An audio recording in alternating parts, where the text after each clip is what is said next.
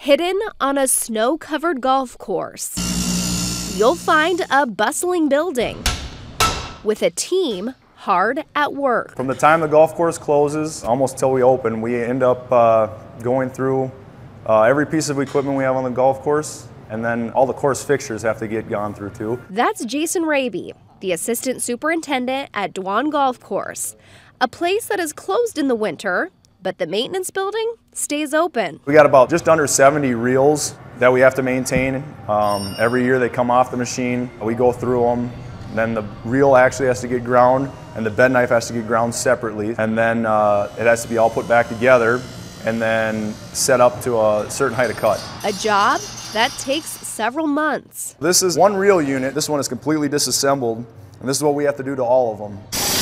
A tedious but important task that saves the city money. It costs us a lot less in the long run if we're not buying new parts for all the breakdowns, if we can just keep everything going from year to year by taking it apart and re-greasing it and stuff like that. This maintenance also saves the team precious time in the busy months. It helps keep that piece of equipment from breaking down during the summertime. We only have so many mowers for the things that we use them for.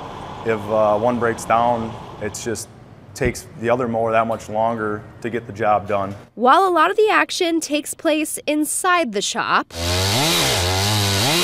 there's work to be done on the courses too. Trees have to come down, T markers and signs need to be repainted and stained. Maintenance work carried out by staff from both Dwan and Hyland.